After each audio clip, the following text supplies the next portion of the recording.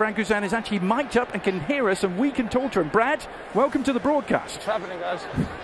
Bit of early action for you, which you probably weren't expecting there. We thought we would bring you in since that's the longest run you've ever made in your career. You're not wrong. Did you see how quick I was? No, it was obviously a unique experience with the opportunity being obviously an all-star game.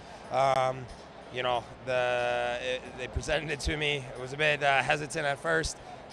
Took some persuasion, but ultimately it worked out all right. Brad, in all seriousness, how much fun is your career watching Miguel Almiron and Joseph Martinez from that end? Yeah, I've got the best seat in the house, right? I mean, there's times I don't see it as clear as I'd like to, but to watch these guys play on a daily basis, it's great. What are you thinking and what are you looking at as a goalkeeper? Yeah, obviously you're trying to organize your center backs to any strikers in the box. You want to make sure they're getting across the run, getting a body on them, so that if the ball does come in, we're able to deal with it and no free headers, you know?